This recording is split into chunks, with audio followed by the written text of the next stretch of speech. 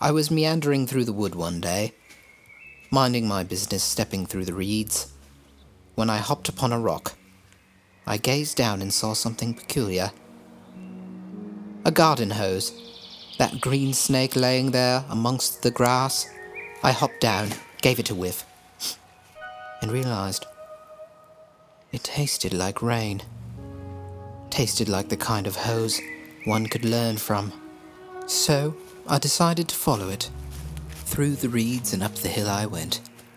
Treacherous journey it was, climbing, inching my way closer to the end of the hose. And when I finally got there, I could not believe my eyes. A massive pile of sawdust. Sawdust so pure, it made the very hair on the back of my neck quiver. Sumptuous, rich maple, warm and blonde like a morning sunrise. I was in utter heaven. It was that moment when I decided it was time for me to sing.